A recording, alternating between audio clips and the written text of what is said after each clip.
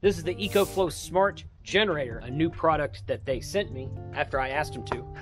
This goes in line with all the EcoFlow stuff I've been reviewing. Their Delta 2 Max battery system that they sent me, the original battery and one spare battery. That system will take up to 2 spare batteries. I purchased myself the second spare battery on their Black Friday sale, so now I have that complete system. This will interface with that as well as the Delta Pro and the Delta Pro Ultra series, and it will auto start itself when the battery gets to a certain percentage. It's all controllable from the app. We're gonna look at it today, and I'm gonna walk you around this thing and show you everything that it has.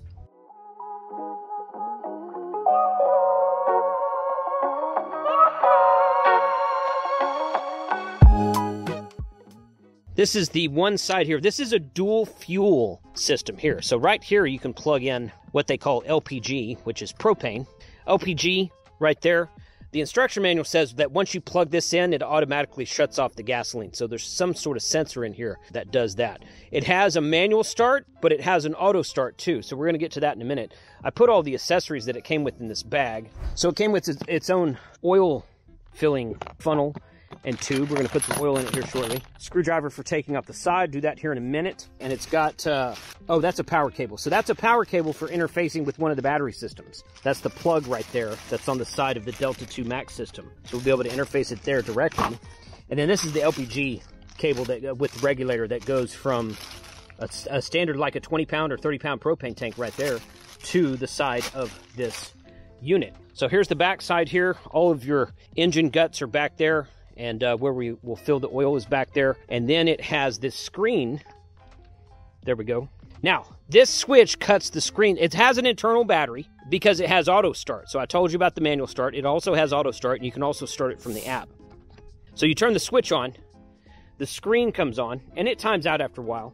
It has carbon monoxide alarm, a low oil alert. This is, you power the AC off and on with this button here, and then you can reset the Internet of Things switch right there, because it does connect to the internet. I've already connected it to my Starlink, which is right behind the trailer over there, and to my EcoFlow app.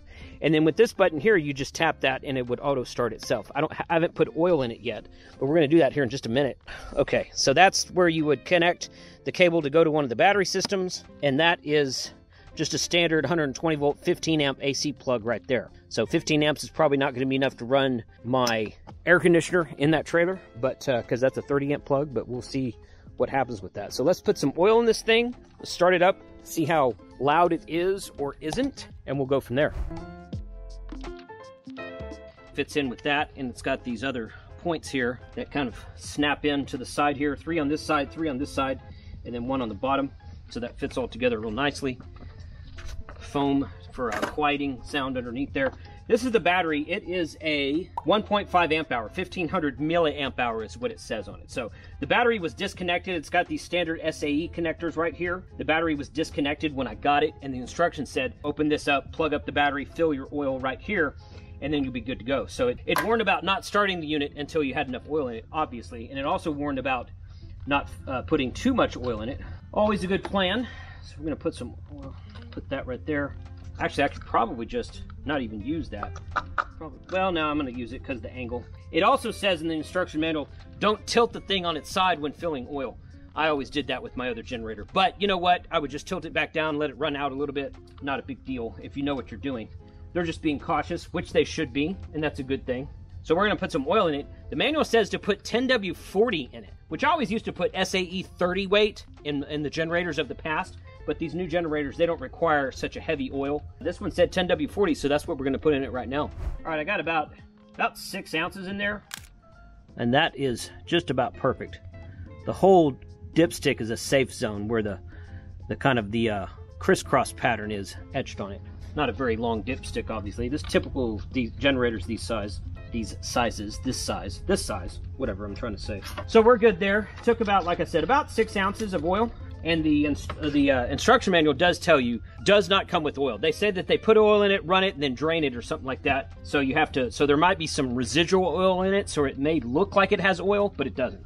So just be sure to check that. Now, it does have low oil shutoff, which my Champion generator, that's about the same size as this as far as running watts. This is an 1800 running watt with gasoline, 1.8 kilowatt running watts with gasoline, 1.6 kilowatts running watts with propane. My Champion generator that actually just died on me recently was 1800 running watts with gasoline, did not run on propane. It's the Champion 2000. They call it a 2000 because it's 2000 watt surge, but it's not 2000 watts running. So kind of marketing there. That Champion did not have low oil cutoff, and I think I ran it out of oil because it died on me one day. I was using it. I looked down. It was empty of fuel. I'm like, okay. So I went to, a couple weeks later, I went to go fill it with gas and start it, and it was locked up. And the Champion, this Champion generator that's back here, and the previous 2 or 3 Champion generators I have always had low oil cutoff. So I just wasn't used to that. I thought it had low oil cutoff. Obviously it didn't. But this one does. It has a sensor in the front, and presumably it'll tell you in the app as well. So that's going to be handy to be able to use that for running and making sure that you have enough oil in the unit.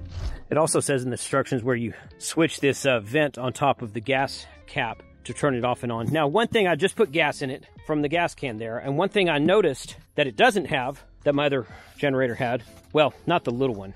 I guess I should compare it to the little one and not this big one. But this big one here, this is the Champion generator I mentioned a minute ago. This is the electric start one. It has low oil shutoff. It has a good indicator pin on the side there. And it's got a fuel gauge on the top. You can see it's almost empty because I ran most of it out last night. So this one doesn't have a fuel indicator, so you got to be careful when you're filling it not to overfill it, because the last thing you want to do is get gasoline drenched all down these electronics. So just be aware of that. Here's the sticker that's on the top of it. It tells you all the details about it. And this thing, see, even in that picture, it looks like it has a wheel kit. This does not have a wheel kit. And it's heavier than my last, that little Champion that I was carrying around with me for a long time in the back of the truck is right there. I've left it here since opening weekend of hunting season because it's dead. It's locked up. So this one's larger and heavier than that one is. This one does more than that one does, but it doesn't have wheels. And I swear it has a wheel kit on the pictures on the website. So I'm going to go look that up and see if maybe there's a wheel kit I can purchase for it on Amazon, pick that up. Be a little easier to cart this thing around. So let's go for the inaugural starting of the thing. I'm going to turn that off and turn this back on. I'm going to go ahead and put this in just for the heck of it. It says once you connect this hose, that's when the fuel shuts off. All right, I can't really do that one-handed. And now, manual start in case you need it, in case the battery dies or something. Okay, hey, you know what? So it says 79% now. So when that said 0 earlier, it says 0 life left. Like that would be the indicator of what the percentage the battery is. This is a generator. It's not a battery. So the same screen is on my Delta 2 batteries, Delta 2 Max batteries. And this said 0% a minute ago. So I kind of assumed that would kick on after we started it and it would tell us how long it ran. But as soon as I put the fuel in, it says we have 79% left. So that is a fuel indicator. Good to know. I did not know that. So we're going to try to start it right now. Got to long press it. Okay. There it goes. First start. Had to choke itself. No problem. Probably start right up the next time. All right, now, why did it shut off? Could be just new. Hold it till it beeps. Low oil alert is not flashing. It should have plenty of oil. Wonder if there's a fuel shutoff on it. I am in the app. I open up the app to check and see if there were errors, and it has low oil alert. Now, it's not flashing on this little indicator here, and it's bright out here. Maybe I just can't see it. But what it says to do to reset it is to turn this power switch off and back on. So I turned it off already. I'm going to turn it back on. There's no flashing indicator on that low oil alert thing.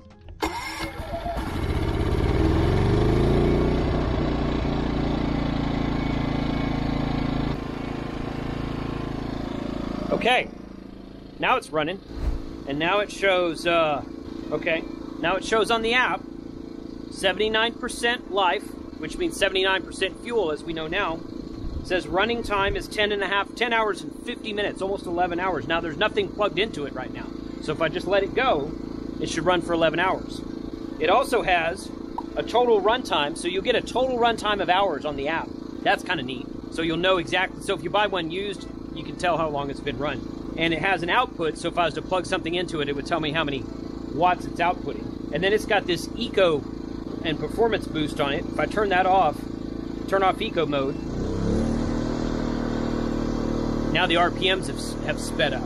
And perhaps we could use that if we're trying to start an air conditioner or something like that. I don't know, I still think it's gonna pull more than 15 amps, so we're probably screwed on that one. So in the app also, there's a slide indicator on the bottom of the screen, and when it's not running, it says slide to start, and when it is running now, I'm gonna slide it to stop engine, and it asks me to confirm, in case you hit it by mistake.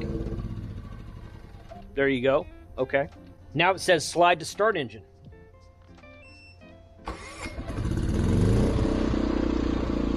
There we go.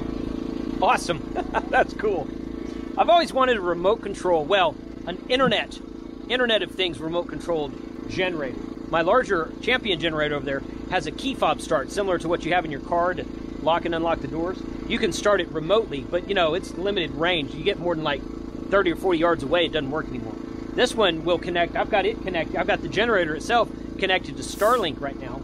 And when I go home tonight, or this weekend, I'll be able to remotely start and stop this generator. So we're gonna do some toying with that. All right, just for grins, what I did was I plugged in the propane tank, I should say. This tank is empty, and I know it's empty, but I wanted to see what it would do. This thing has a air compressor type connection on that. So you can see right now, it's at 79%. And as soon as I put this on here, clip, it hops up to 99%. Now I've got the tank open right now, and I'm gonna assume that it can't, and it won't run. I already tried it. Yep. So it's switched off of the gas right now and going to propane. So presumably, depending on how much gas you had in the tank, it might change that indicator from 99% to whatever the gas is. I don't know. I don't know if that indicator also reads gas. I'm gonna have to get a propane tank with some gas in it and make a decision on that, or do some testing on that, I should say. But this thing's hard to push back in with only one hand. And now,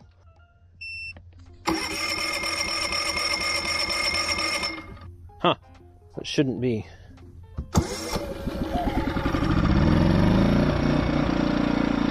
Okay, so it did start. For some reason, it's still saying 100% on the gas gauge. It's not connected to propane. So I'm going to kill it there. It's saying 99%. And in the manual, it says to reset it, all you do is turn it off and turn it back on again. Must be made of Windows or something. Come back here. Okay, not 79%. We're back to where we were. So it did start.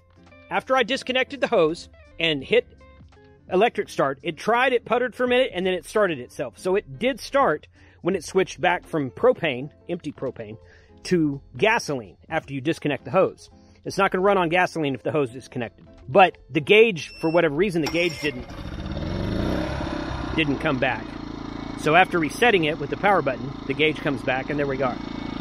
10 hours, 11 hours, nothing in it, and there we go. EcoFlow Smart Generator, built-in battery, dual fuel, internet connected. We're going to do some testing with this on the battery system that's currently running my RV. We're going to do some more videos on this and see what kind of maintenance it will do about charging batteries. So stay tuned for more videos on this channel about that exact thing.